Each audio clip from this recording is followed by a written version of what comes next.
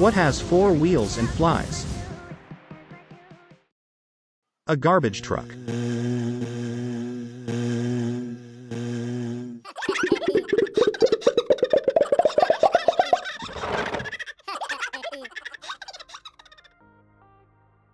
Hey, what's up?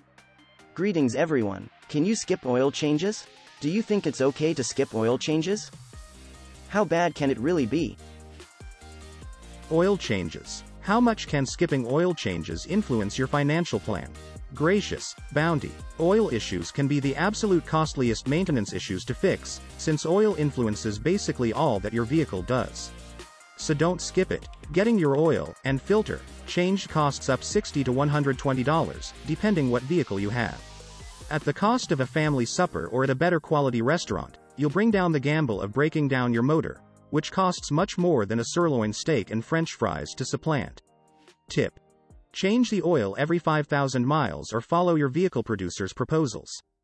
Bye now. Cheers until the next episode.